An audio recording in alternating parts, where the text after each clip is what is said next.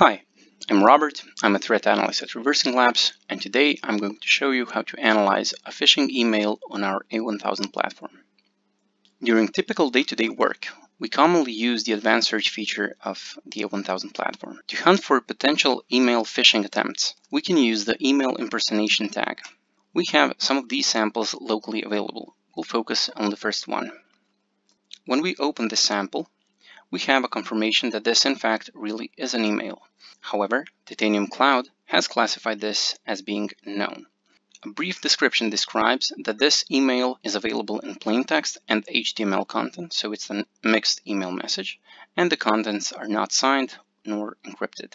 There are a couple of extracted files, mostly referring in this case to the email body. To get a brief understanding of what the email is, to whom it's sent to, what the subject is, and so on, we click on the email portion in the Titanium Core metadata. We see that apparently this email is from Facebook. However, if we take a look at this email address it was sent from, we can clearly see that this is not a Facebook-owned domain. The subject of this email is new comment on Facebook. So this would probably spur some interest on the behalf of the person receiving this email. We can take a quick look at the indicators portion. We can see that our static analysis engine detects potentially deceptive links. Also, it says that the email sender tries to impersonate Facebook and the message contents contain multiple phrases related to sensitive topics. To see the most interesting strings in this sample, we go to the interesting strings portion. We can see a couple of domains, this one being allegedly Facebook.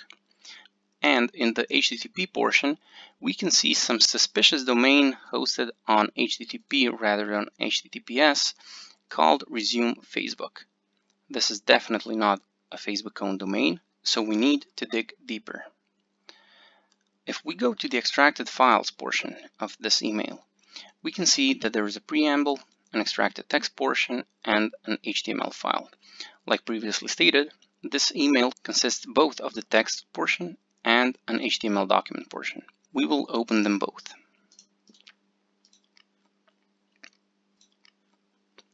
The text portion in the preview says that the user has deactivated his Facebook account.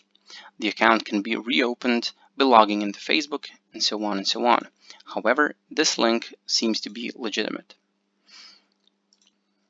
If we take a look at the HTML portion of this email, we can see the same message. You have deactivated your Facebook account. You can reopen it and so on and so on.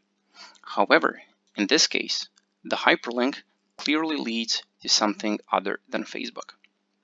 This is a clear indicator that something fishy is going on, and this link should be carefully visited to analyze it further. However, we still have the problem of the sample file being known.